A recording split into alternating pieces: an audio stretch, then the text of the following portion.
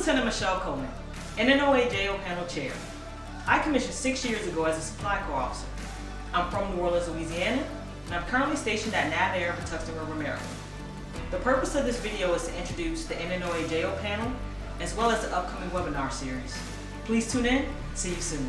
I'm Lieutenant Tyree Harris, commissioned 6 years ago at OCS as a Supply Corps officer. I was born and raised in Flint, Michigan. I'm currently stationed in Washington, D.C. at Office of Special Projects. But most importantly, I'm looking forward to hanging out with you at future events. See you soon. Hey, what's up? I'm Lieutenant J.G. Keith Lewis, and I want to take a second to introduce myself as a member of the NNOA JO Panel.